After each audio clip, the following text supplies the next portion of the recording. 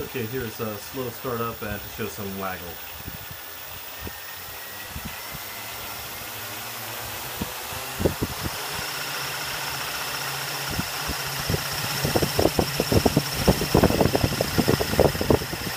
She's dripping, she's dripping.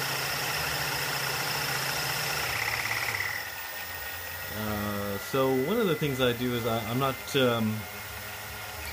too worried about this situation because when I take off, I kind of punch it a little bit just to get it off the ground and away, and usually I never feel it. I do feel it a little bit when I land, and I try to shut the motor off pretty quick.